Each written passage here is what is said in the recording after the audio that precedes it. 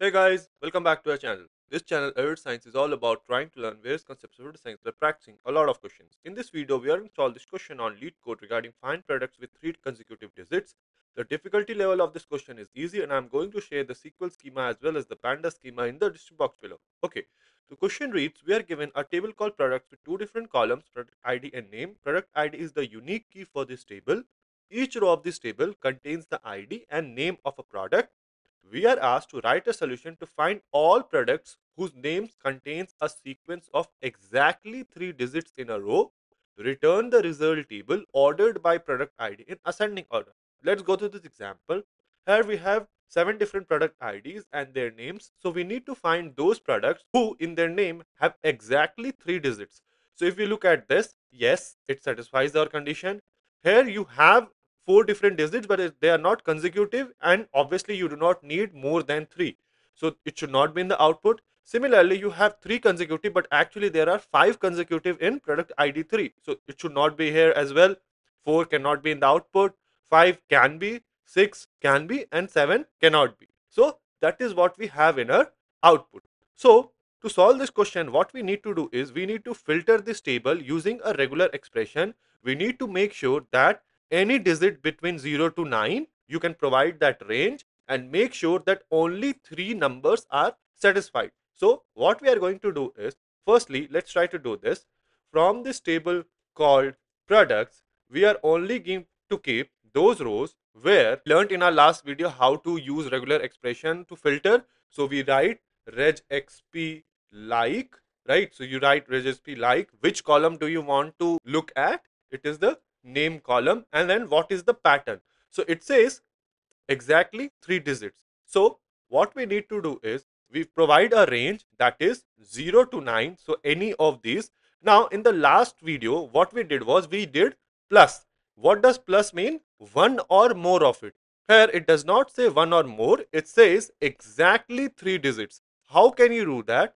Is you need to provide the number in curly braces. So if you write curly braces 3, it means that you need to make sure that anything from this range is exactly 3 times present, right? So that is what it will do.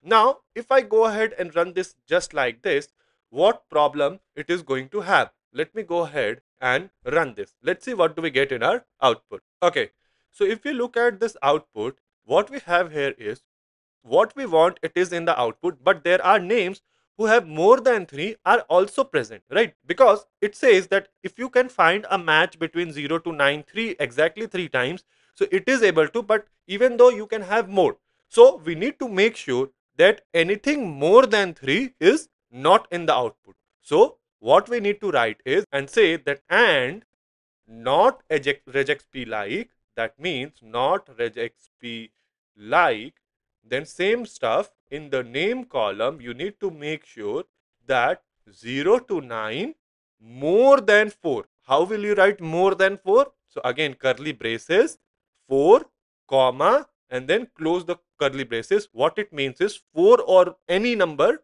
should not be in the output. Now if I go ahead and run this, it is going to filter out this product ID. Let me go ahead and run this. Okay, so now if you look at this output, what we have is exactly same as expected output. However, our query is not complete yet. Why? Because it says we need to return the result table ordered by product ID in ascending order. So what we need to do is we need to add a clause order by product ID.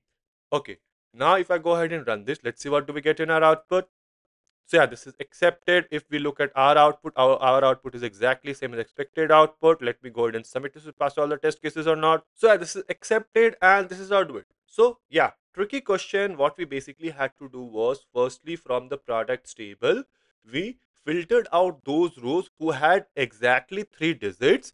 But we also got to know that it is possible that if you have more than 3, those rows are also going to be reflected. So to make sure that such rows are not reflected, because the question says a sequence of exactly 3 digits in a row, so we made sure that anything more than 3 is excluded and we ordered by product ID in ascending order. So now I think you might have understood how to get one or more. If you need 0 or more, you instead of plus you can use asterisk. If the question says we need exactly this much amount, you need to put in curly braces. If let's say they say that 3 to 5, right? So you can write 3 comma 5 here, right? So these are the various ways that you need to know to perform regular expression filtering.